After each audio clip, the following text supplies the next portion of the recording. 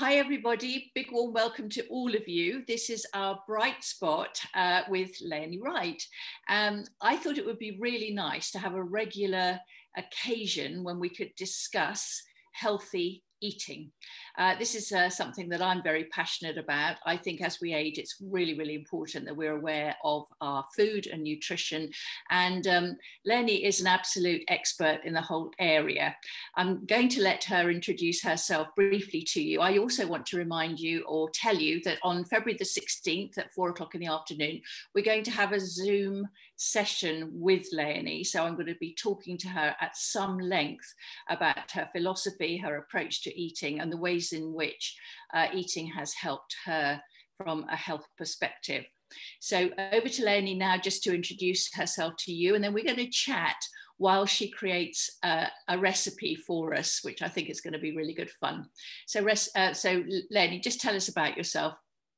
Well, welcome Tricia to the Eatwright kitchen, and welcome Super Troopers and all you other ladies that are followers of Tricia. My name is Leonie Wright, and the first thing I think you will detect is that I talk with an English accent or with a Dutch accent, because I'm Dutch. I'm a nutrition coach, and I am the founder of Eatwright, which is a nutrition consultancy for women in Surrey. And my main task in life is to stop women from going on diets. So instead, I help them to make long-lasting changes in their eating habits so that they first of all can be healthy, that they can look and feel great and be full of energy, and finally never need to go on a diet again. So that's my passion. That sounds like the best news ever. I love the idea of never to go on a diet again. So, and I totally agree with you there that the day that I actually stopped dieting was the day that I started to feel better about myself, but also, you know, not to have concerns about putting on weight. Which was obviously the obsession that I had with dieting. Okay, so what are you going to show us today? Tell us about the recipe for today. Well, because it's a bit cold and it's winter, I thought it would be lovely to make a lovely soup. So we've chosen today a red pepper and cauliflower soup. It's very quick to make. It's full of vitamin, full of fiber, and deliciously warming at this time of the year. That sounds absolutely brilliant. I think you're going to make some linseed crackers. Is that yeah, right? I have to make a confession that I've made them beforehand, but I will explain to you how to make them. It is really simple, but it takes a bit of time with putting it in the oven. So hence I thought I'll just explain to you, and also you can get the recipes from me if you want. Yeah, that sounds absolutely brilliant. And anybody watching this and being inspired, if you make Leonie's soup and her linseed crackers, then we're looking for your photographs and your, you know, your comments about both of those things, preferably on the Super Troopers Facebook group page. So, you know, we'd like to see the results of your efforts as well. So over to you, Leonie. Do tell us what you're going to do. Okay, so obviously if it's cauliflower and red pepper soup, that are the main ingredients. So I recommend, it's a recipe for 2 people. So I'm using a cauliflower. This is a fairly small one, but if it's a larger one, just cut it in half. I'm using 2 red peppers, and I'll tell you why, because they're really, really healthy for you. I'm using an onion. I prefer to use red onions because they're not so sharp, so they have a softer taste, and often they're easier to use in salads as well. I'm using 2 cloves of garlic. I barely see them. I'm using a stock cube, which I have made very fine with my fingers, but I'll explain to you why I've done it, to save washing up, that is, so hold on to that. I'm using Himalayan salt, black pepper, extra virgin olive oil, and to make stock hot water as well. So that are the ingredients. Can I just say Himalayan salt? So yeah. I was chatting to you some while back, and you told me about, you know, salt and how important it was to use the right kind of salt, that it was, you know, better for you. And I thought, oh God, you know, that sounds really weird, and I'm never going to be able to find that. And there it is, you know. There it is on the shelves in the supermarket. So I've been using it. It's pink, isn't it? I've been using pink Himalayan salt ever since. Yeah. And yeah, so it's a good tip. Yeah, so it's not difficult to find. It is now readily available in supermarkets and health food stores. And why it is important to use Himalayan salt, or Celtic salt is another one, is that they are not, Himalayan salt especially has got 82 different trace minerals in there, which are very good for you. Normal table salt has fillers in it, has got nasty ingredients in there that you don't really want to have, because it can be causing toxicity in the body, which you want to avoid. So an Himalayan salt comes from the Himalayan mountains, which is very, very deep in the earth, used to be sea, and is harvested in a proper way and barely processed. So it's one of the best salts you can add. So I'm really glad you're using that. Well done, Tricia. Virtuous every time I, grind my little pot. Yeah. Yeah, fantastic. Okay, so I'll show you how I start. I start by cutting up the onion. So I'm just going to move the laptop over to my chopping board so you can see what I'm doing. There's my chopping board. I hope that is a good view. Now I've taken the skin of the onion. Normally that takes a bit of time, but so I've done that before. And actually the lady that taught me how to cut onions was Prue Leith, who you might know, a really, really good cook. I never used to do it the way she did it, but I'll just show you. So you've taken the skin off and you cut the onion in half. And then you have in the onion, you can see here a little bit of a hard bit. So you put that down like that. You hold your fingers like that so that you don't cut into the actual finger. You don't want to do that. So then you chop it in the length. And the advantage is that the onion is held together by that tough bit right on the top. So it makes it much easier to cut the onion, she said. Right, and then I'm cutting it in just little pieces like that. You can put it in slices, that's fine as well. Because the soup will ultimately be blended, or you can eat it as it is. So it's nice to have it in little bits. I've just got a little bowl in here where I'm going to put it in. And do you know why onion is so good for you, Tricia? No, tell me. It's very good for your gut, for your digestive system, and it's also very good antiviral and antibacterial. So it's a vegetable that we really need at this time of the year, when we need to boost our immune system with that horrible virus going around. So and you're putting garlic in this as well, so you've got two of those what are they called? Onions and garlic. They're called something, aren't they? Yes, and I completely forgot now, but I'm sure that one of the ladies will know. This is yeah. Sometimes there's a blank in my head. There's so much information in there. Oh, join the club, Leonie. I absolutely feel like that. But both garlic. I mean, garlic is really good for you. It's supposed to be really good for your blood, isn't it? I know. And, yeah, for your blood pressure, and also for your heart. So I'm using 2 cloves. I've got, what I have done, and what you might notice is that I'm not crushing it. A lot of people crush their garlic. If you do that, a lot of the liquid that's inside the garlic goes out. And it's best to keep that inside as much as possible, because that's where the health benefits are. So I'm always chopping my garlic up in little pieces.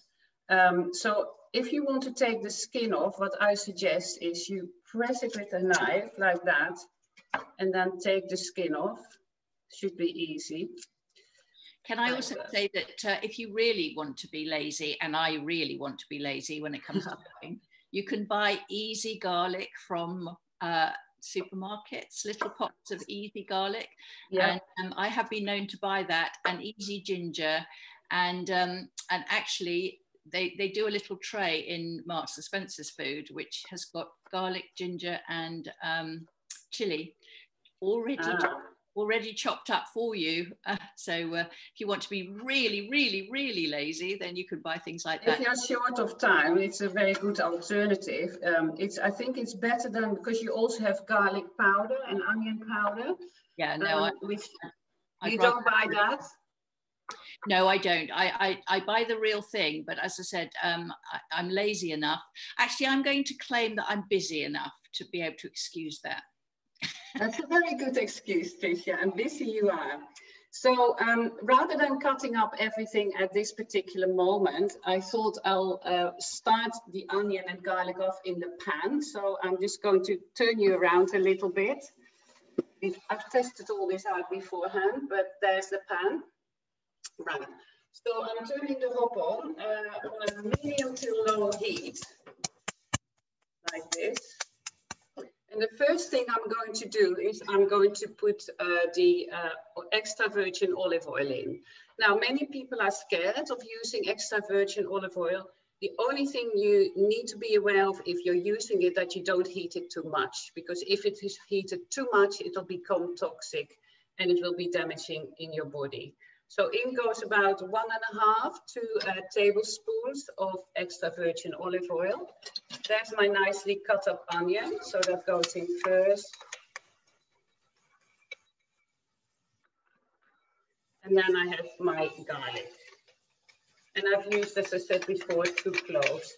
And of course, Tricia, you can use your easy garlic. But an advantage of that is, of course, if you do that, is that your hands don't smell either. So I'm turning this onto a low heat. And it's going to cook for about 5 minutes or so. And while that is cooking, I'm going to cut up my, my pepper. Now, an interesting fact, do you know anything about a pepper, why it is good for you, Tricia? No, I do know that it's part of the sort of Mediterranean diet. So peppers are very prolific in France when I go there in the summer. Yeah. And I also know that, you know, it's this whole thing about getting colour into your food so that you eat a wide range of colours. And obviously peppers are a really good way to add colour. Exactly, exactly. Well, while we're chatting about the pepper, I'll tell you something that maybe a lot of people don't know. But if you eat a red pepper, 1 a day raw, that gives you all the vitamin C that is recommended for your daily allowance. So there's a lot of vitamin C in a red pepper. And that's why I thought it was a good choice to do this recipe. Again, vitamin C boosts your immune system together with other vitamins. So that's why I thought it would be very good to include it in this soup. I didn't know if you knew this, if you had heard this before. No, but that, I mean, that's really good information. We had a conversation last Tuesday with a guy called Dr. Max Gowland, and I am a skeptic when it comes to supplements. And I know quite a lot of people quite like the idea of quite strong doses of extra vitamin C supplements because they think it protects against colds and, you know, winter illnesses and stuff. But from my point of view, you know, I know that there are quite a few foods that contain good sources of vitamin C, obviously oranges and things like that. But I didn't know that peppers were such a brilliant source. So that's interesting. Well, I always think, my opinion is that you should get as much vitamins, nutrients, minerals from your food. But a lot of people don't know how to do that. You said, for example, at the beginning, the colors of the rainbow, Mediterranean diet. That's really important because all the vegetables and fruits and are in different colors of the rainbow have different benefits, health benefits. And I read somewhere that if you want to get all your nutrients and vitamins and minerals out of the foods you eat, you need to eat about 25 different fruits and vegetables a week. That's quite a lot. And I don't think there are many people who do get that amount out of their foods. So maybe some people know that they don't get enough vitamin C or don't eat enough fruit. Then a supplementation would be a really good idea, I think. It just depends on your diet, really. Yeah, I think that's really interesting. I think there is a case to be made for supplements, let's put it that way. For me, the best solution initially anyway is to eat as wide a range of foods as you possibly can. And certainly I don't think most people eat as much plant-based foods as they possibly need to. So, you know, well, the government recommends we eat about 5 fruit or vegetables a day, but that's the minimum. Ideally, you should have 8 till 10 fruits or vegetables a day, and then preferably more vegetables than fruits, because fruits are high in sugar. But we'll talk about that another time. Okay. My onions and garlic are now nicely chopped. So what I'm going to do next is to put the red peppers in, which I've just cut. So do you want to see that, me do that or not? Yes, let's have a look. Yeah, okay. Right, so there we are.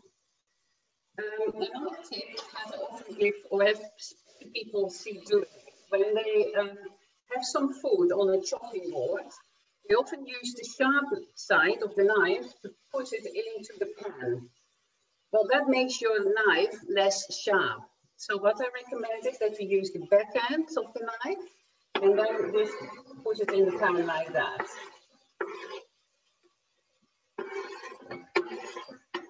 So you'll still keep your sharp knife. Good tip. Give this a bit of a stir.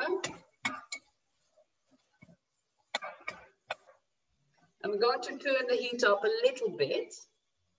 And what I'm going to do next might surprise you. I talked to you at the beginning about the stock cube. I've used a vegetable stock cube, just one, which I've made very fine. Now, I've done that because I need to mix it with water. Now, a lot of people put this in the water and then put it in the pan. And in order to save washing up, I put the water in the pan first. And then I put in my stock cube. That means that I only need to dry the jar, so it saves washing up with a clean tea towel.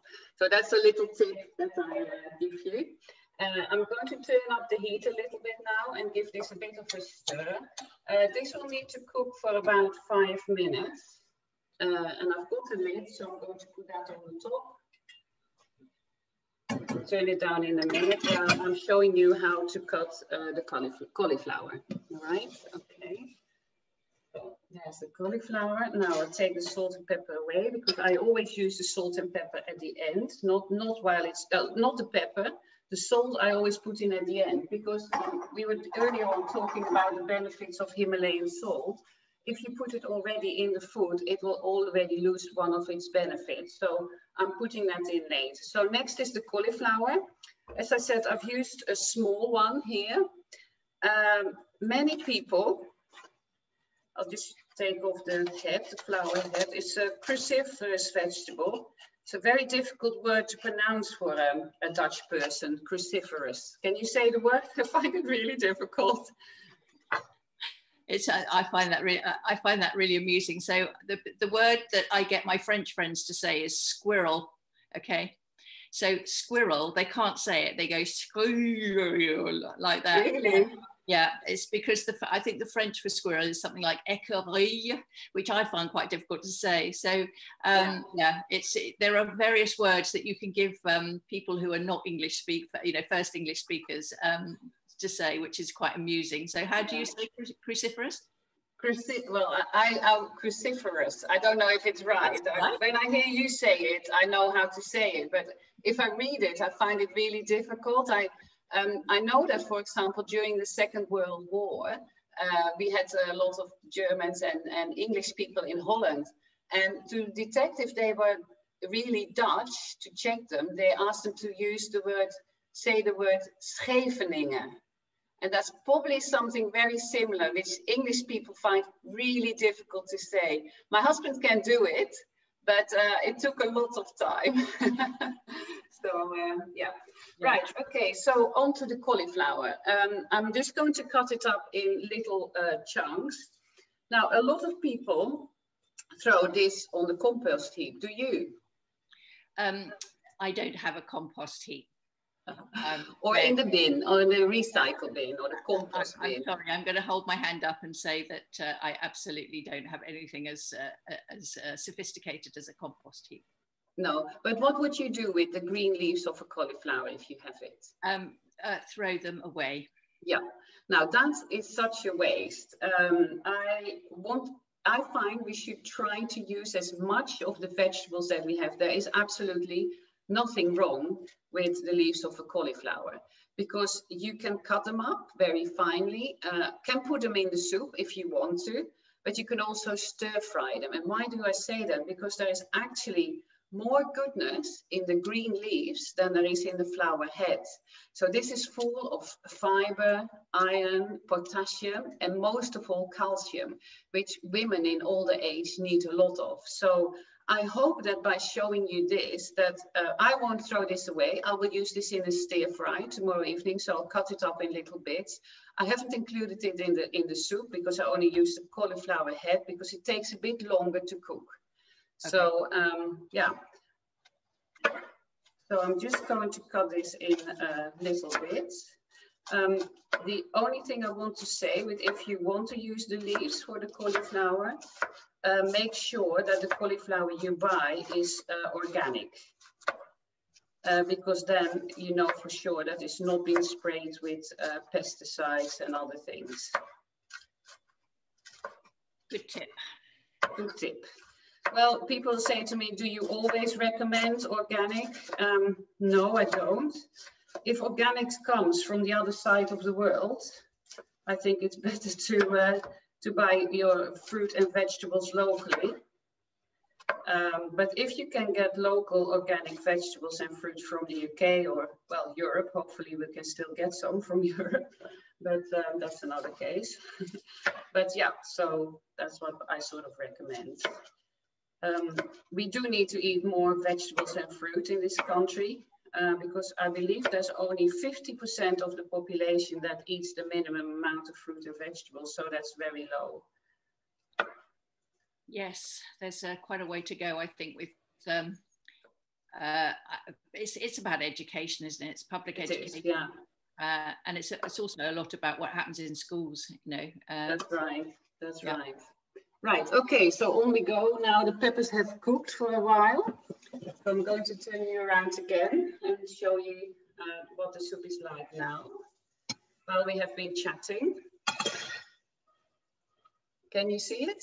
Yes, I can. Yeah. Okay. Okay. Yeah. So the peppers are now nice and soft, and then finally I'm going to add the cauliflower.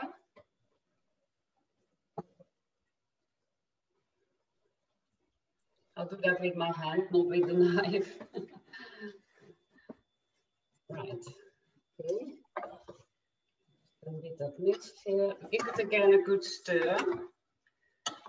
And now I don't, as you see, I have not put any herbs or spices in it, but if you want to, you can. I like it a bit plain because if I keep it plain, I can use it for other recipes. So I can put meatballs in, I can put curry in, I could put chicken in, and this is going to cook for about 7 minutes. So in order for you not to hold on, I've made some before.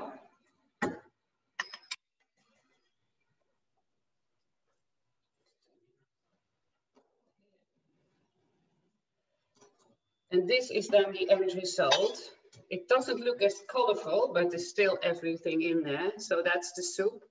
And then I suggest you add some Himalayan salt. And some pepper. And by all means, you can be really creative with soups. You can put in any herb or spices that you like. So, this is the same as the one that I did, but it's just been cooked for 7 minutes longer, so it's nice and soft. Just to show you what it looks like in a plate. I must say I was a bit generous with this soup with my cauliflower. So there's one way of serving it, which is just like this, on its own as it comes, with a little bit of garnish on it. That's my garnish in the fridge, so I'm just going to get that. That looks instantly a little bit better, I think, if you put some green on it. So that's one way. The other way you can serve the soup is to take a little bit out. So take a little bit of the soup out, blend it, and then put it back. So it's sort of halfway. It's not such a farmhousey soup. Or you can blend it completely into a fine, like consommé soup, which is very appetizing for children because they will want to not know that there are so many vegetables in there. So then they sort of, you can disguise the vegetables. So do you want me to do the blending or not? I think I think it's fine, Leonie. You know, I can imagine that blended. Presumably, is the colour sort of slightly pinky red when you've blended it?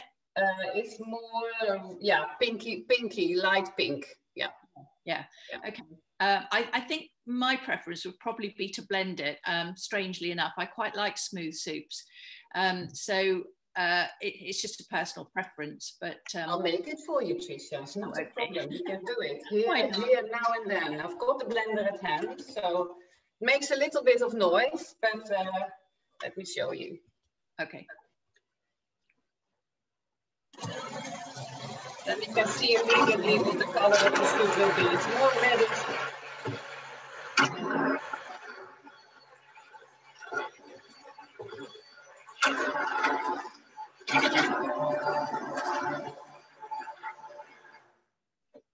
There we are. Okay, lovely. Now you can see it better. Look. Yeah. Yes, that looks nice. Yeah. To me, that you don't know that there's cauliflower or red pepper in it. That's maybe an advantage or maybe a disadvantage. Otherwise, it just looks like this, really. So that's a normal soup. We'll be eating soup for a while in the next couple of days. Now, of course, when you have soup, it would be nice to have something with it. We discussed it, and you said you liked crackers because you don't eat any more bread. And could you tell me why you're not wanting to eat bread? Is there a specific reason, or? There's a very good reason, Leonie. I had terrible problems with my skin, really, really bad. You know, it would come up in lumps, painful lumps. And I was at my wit's end, to be honest with you. About 3 years ago, I decided to do a sort of an exclusion diet and really come to grips with what I was eating, because I knew that my skincare was good, and I knew that what I was doing to my skin was healthy. But so I thought it must come from within, and I cut out almost all the sugar that I was eating, and I still had problems with lumps and bumps and things. And then I cut out bread. And the difference was incredible. And I find now I don't eat any bread. If I go to France and I get really, really tempted in a boulangerie with a baguette or something, it just looks so crusty and delicious, I will take it home and maybe have, a lump of it like you do with French bread. And I can swear to you that within a day or two, my face will erupt into lumps and bumps. I am really, really sensitive to whatever it is that is in bread that my body doesn't like, whether it's gluten or it's, some other aspect of the bread. But since I gave up bread, my skin has just been remarkable. And I know not to eat it.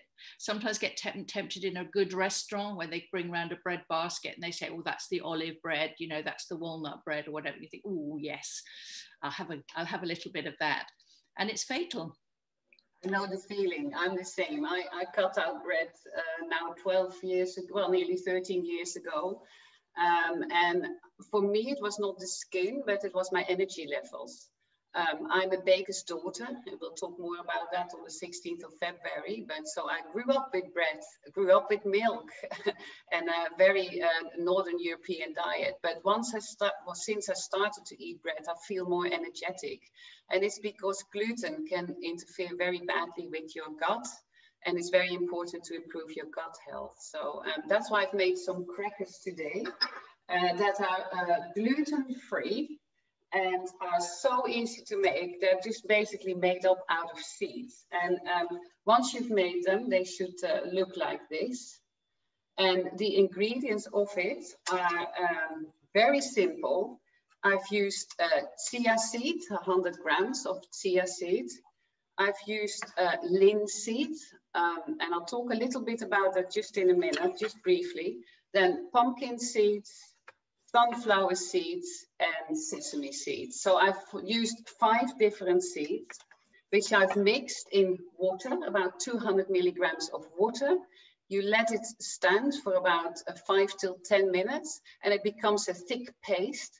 And then you spread it out over a baking tray, which you first cover with a baking parchment, and then the mixture on the top. The baking tray should be about 28 by 37 centimeters, but I'll put the details in the recipe.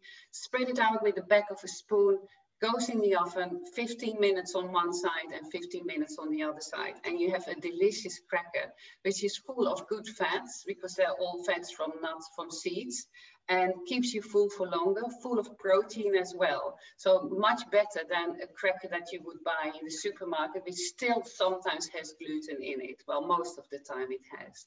So then they turn out these lovely little crackers. I just showed them to the they look fantastic. Yeah. Tell me where you buy your seeds. I buy my seeds online because I use them a lot. So I buy them in bulk. So I buy packs of 500 grams or a kilo, or sometimes 2 kilos. I use a lot of course, linseed. That's what I use a lot of. And also here is a wonderful shop where I live, very close by, where they don't use packaging. So they have these big machines and you can just help yourself, and they weigh it. You bring your own containers, which I really like. Yes. So do you buy your seeds all from the same place online? Yeah, from the same place online, and sometimes here in the local shop.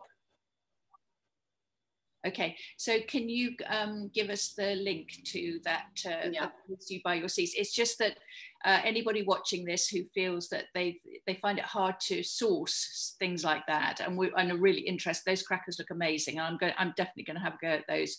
Yeah. I'll tell you next week how I get on. That would be lovely. Because I've never made anything like that, and I eat quite a lot of Ryvita. So when I'm having my soup at lunchtime, I often eat soup at lunchtime. I will eat that with a couple of Ryvitas with some butter on, and I like them. They're rye-based Ryvitas. They are the best cracker you can get, in my opinion, if you don't make these. So that's still a very good choice. And if people are not gluten intolerant and are happy to have that, that's fine. But if you want to have something that's more healthy, more nutritious, and also makes you feel fuller for longer, then these crackers might be really helpful. Yeah, what I like about that is that I know that seeds have a really interesting part to play in a good diet, and that they do contain micronutrients and so on and so forth that are important. I sprinkle pumpkin seeds and sunflower seeds and things on top of my breakfast. I eat quite a lot of fruit at breakfast with high-fat yogurt, Greek yogurt. And so that's one way, but I would love to make those crackers. They look delicious, and I'm sure they taste wonderful. But they are very tasty. And I have a friend who came here and she said, and I was making them, she said, I didn't know it was so simple to make crackers. And once you've made them, you just store them in the fridge for about 7 till 10 days. They'll be absolutely fine. They might go a little bit soft, but you can put them just in the toaster, or if you have the oven on, put them in the oven. I wouldn't turn the oven on. And my friend, actually, she puts hers sometimes in the microwave. I've not done that before, but I have toasted them to make them nice and crispy again. And the main ingredient of these crackers are linseeds. I don't know if you are familiar with linseeds. You have linseeds which are beige, and you have linseeds that are brown. With linseeds, if you just eat them on their own and not grind them, they just go through the system and they come out at the other end. It's important that you grind them, so that you either buy flaxseed, which is linseed that is grounded, or you do it yourself. So I have a little coffee grinder, and every day I have 3 tablespoons, and I put 3 tablespoons in and I eat it straight away. Sometimes I make a quantity and then I put it in an airtight container in the fridge, and then it lasts for about a week, because if you don't eat it straight away, it oxidates. So then it could be not all the goodness is out of it, which is such a shame. So can you buy the flax? Yeah, in the supermarket, most big supermarkets have it, most health food stores have it, but you can also buy that from that organization that I buy my seeds and stuff. Okay, that's what I'll do. I'll buy it online. I haven't got a coffee grinder. I've got one of those stick liquidizers and nothing else. I don't have a food processor or anything, so I'm terribly ill-equipped. But it's good because like I said... Oh, Tricia, I have to make a confession. I only bought the coffee grinder to do this, to do my seeds, not to grind my coffee. And it was very cheap from a certain store, and it's paid its way. I've had it for 2 years, so... Okay, all right. That sounds brilliant. Leonie, that was lovely. I really enjoyed that with you. There were lots of, you know, they call them hacks, don't they? Hacks, which are shortcuts. And I love that, you know, use the other side of the knife, don't blunt your knives and all that kind of thing. So I'm looking forward to many more weeks of learning from you. I'm sure I'm going to learn a lot. Believe me, there are big gaps in my knowledge around this. You have inspired me this morning. You've certainly inspired me to make those crackers, and that soup does look delicious. And I'm also very convinced that the vitamin C content of that soup being so high is really, really valuable at the moment in the winter time. So that was brilliant. As I said, thank you so much. And it's a pleasure. I shall look forward to seeing you next week. Have you got any thoughts about what we might do next week or not? Well, I thought every day we start with breakfast, so maybe a breakfast idea. Okay, that sounds great. We could do that, or we could do a snack. What I found in the past with clients and people that contacted me, that they found snacking in lockdown really difficult. So let me know what you want. Okay, well, you can put your comments underneath the video if you want to, saying whether you would prefer a breakfast idea or a snack idea, or maybe we'd have time for both. But the thing is that we will listen to you, and we'll be led by what you would like to find out in this series. So thank you, Leonie, for being our second spot, actually third bright spot of the week, and that was absolutely lovely. Look forward to seeing you next week. And do you want to just show us your book? You've got have you got well your book? It's only recently been published, and it's me and my twin sister. So we have together it's me actually, but we published this book, and it is over 108 recipes in there. The recipes of the crackers and of the soup are in here. What's important, or what's different from this recipe book, is that all recipes are sugar and gluten free and carbohydrate conscious.